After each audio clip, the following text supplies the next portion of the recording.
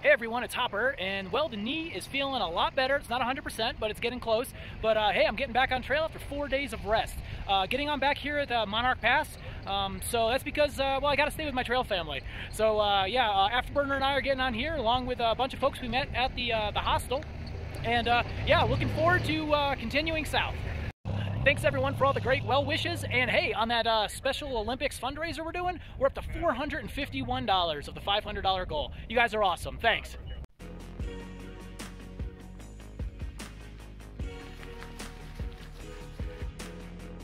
Hey, we're now at mile 261.8 of the Colorado Trail, and this is where the Collegiate West and Collegiate East reunite. And from here, it's all southbound, all one trail. The trail family's getting bigger.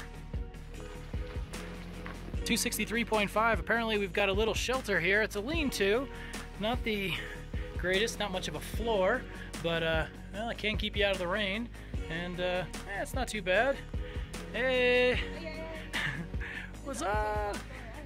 And there are 10 spots here too. All right, so first day back on trail wasn't too bad. Did about 9.4 miles in about 4 hours.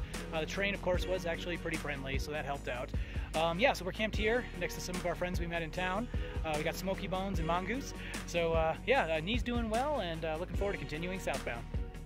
You can't have Colorado hiking without Colorado rain. Hey, good morning. Well, about a mile down the trail, got ourselves a little privy. Great time for a morning constitutional.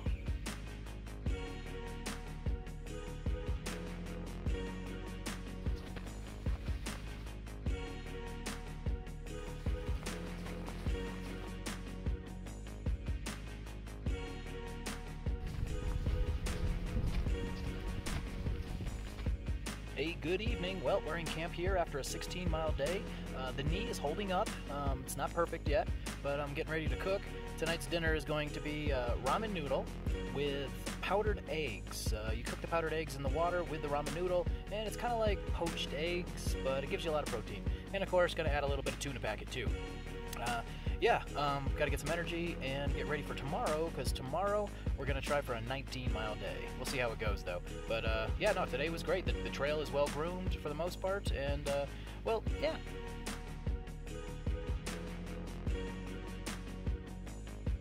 Out here in the Colorado wilderness, nature will provide. Got a little wild strawberry here. Muck it on down. Mmm, sweet and delicious.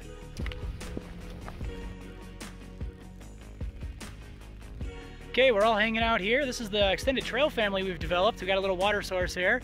So, hey, you guys want to introduce yourself? I'm Will. The one that doesn't speak. That's Tequila. Sounds or Tequila. And over there, we got Mongoose and Afterburner trying to get some purified water a little further upstream. Here we are, ladies and gentlemen, mile 300 on the Colorado Trail. Hey, good evening. Well, the goal today was to do a 19-mile day. We actually did 20.2. Definitely exceeded our goal. We were going to actually try to put an extra 2.5, maybe 3 miles in, but start feeling some raindrops and some real big thunder overhead. So found some campsites and time to hunker down. Good morning, cows, or as I call you, beef jerky.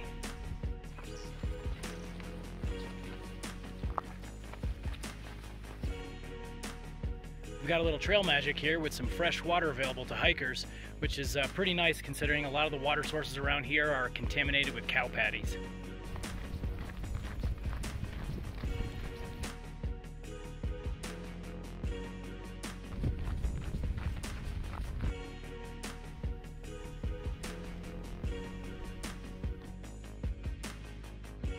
All right, cows, you're blocking my trail. What do you say you guys go left and I'll go right, and all will be good. Cow navigation, successful. I don't know if you can make it out, but there's a coyote over there. First time actually seeing one. I've heard them at night, and it's actually quite a nice sound. It's almost like they're singing. Ah, it feels so good to be walking in the aspens, especially after baking under the Colorado sun for most of the day.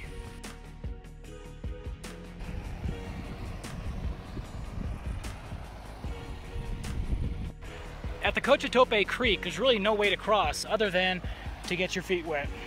It wouldn't be a Colorado afternoon if there wasn't a hailstorm.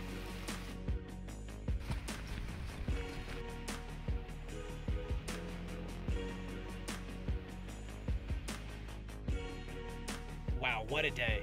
I've seen a lot today, and my feet have seen a lot of miles. It was actually 27.5 miles. My knee is telling me I probably should have quit about 3 miles earlier, but hey, at least the knee is doing well. Hey, what a beautiful morning it is. Sure, my shoes were still wet from the stream crossings yesterday, but I got a brand new pair of socks. They feel great. And I kind of strategically camped 1 mile before, a trailhead with a privy, and that made the morning even better. Oh wow, look at all these strawberries.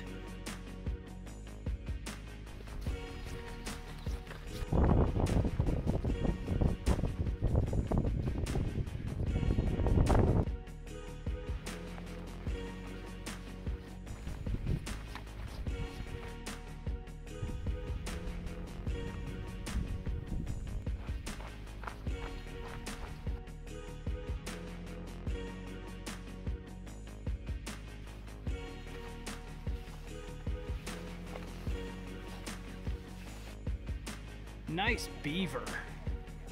Check out that beaver dam. He's got himself quite the little castle. Hey, good evening. Well, today was only a 17.6 mile day. The terrain today was a lot more ups and downs compared to yesterday, which was pretty flat, which explains the mileage difference. But also, over the next 2 days, there are 2 high points on high ridges that we have to cross. And unfortunately, you don't want to be there at the end of the afternoon because, well, that's when, A, your legs are tired and you're more likely to make a mistake, and also that's when the thunderstorm's happening.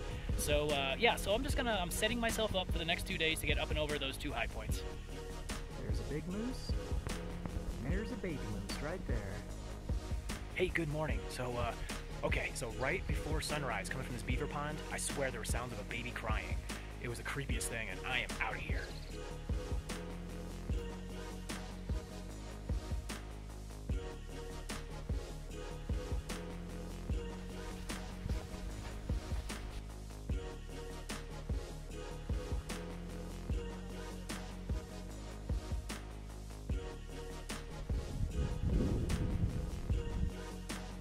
I just had some trail magic, and they had beer.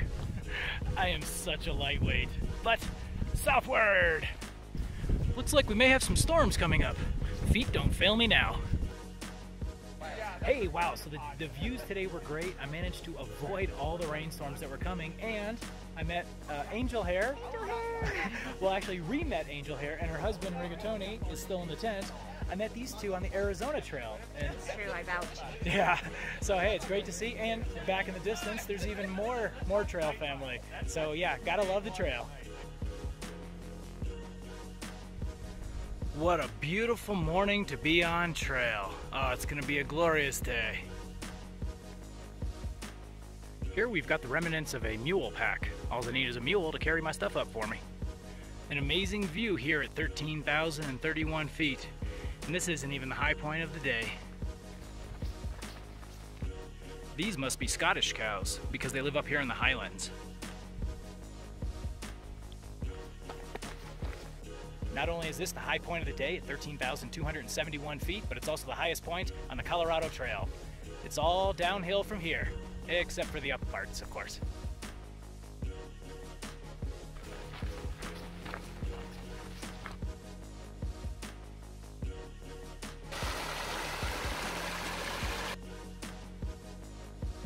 One of the other hikers, Crotch Rot, got an in-reach text message that there was a massive thunderstorm with flash floods and lightning, and it looks like that's right there behind us.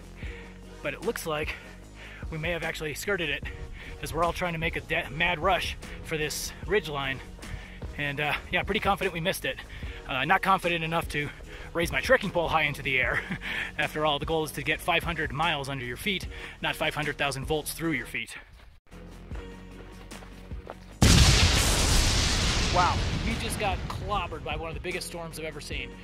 We tried to make that ridgeline earlier, and we did. We made that storm, but Mother Nature said, hey, I'm going to throw a bigger and badder storm at you, and she did. It was real intense. All this ground was covered in hail. This rain jacket was like armor. I mean, if that hail hit your bare skin, whoa, you were hurting, I tell you. But now, it's the calm after the storm, and just look how beautiful that is. It's amazing.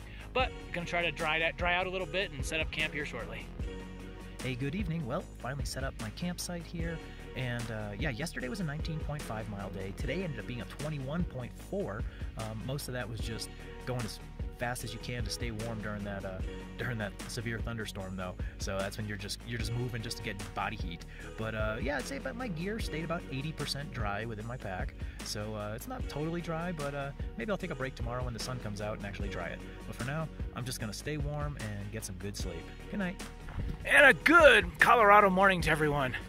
It's already looking like a better day than yesterday.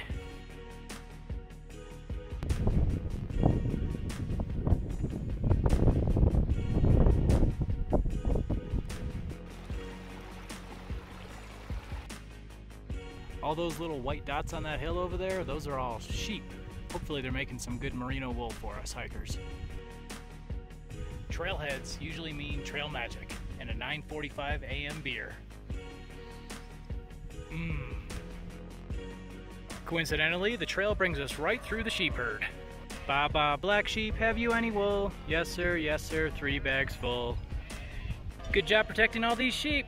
You're a good dog, and thanks for not biting us. Hey sheep, I'm walking here.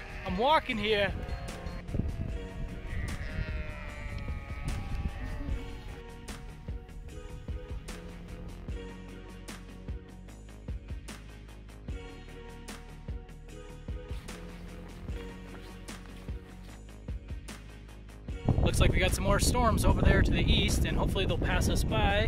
But we are going this way, so wish us luck. All right, we have reached the junction where the Continental Divide Trail continues that way, and the Colorado Trail continues this way. Downhill, a lot of switchbacks coming up. There's a potential storm coming. Do I continue down the mountain or ride it out in that nice little cave right there? Yep, I decided to press on downward into the valley.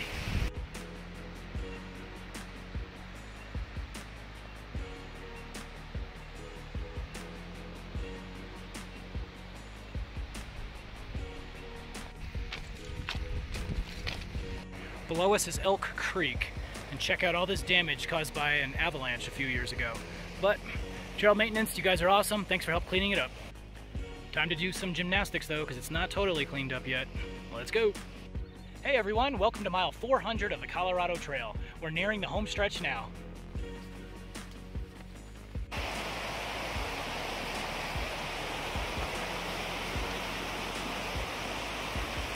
When you find the perfect campsite, and then you see a sign that says, "Restoration, no camping." Oh well, time to keep looking. Okay, so I had to walk a little further, but I found a nice spot. Just felt something crawling around on my chest, and yep, that's a tick. Be careful out there, folks. Well, this wraps up the day. 18.3 miles, and I am all set to do just about 4 miles in the morning and catch a hitch into Silverton and take a Nero. Hey, good morning. So just down the trail from where I camped, there's a junction where you can go take the train. Yeah, apparently there's this old coal-burning 1800s train that can take you into Silverton. But I'm here to hike, so I'm going to go up Molass Pass and go this way.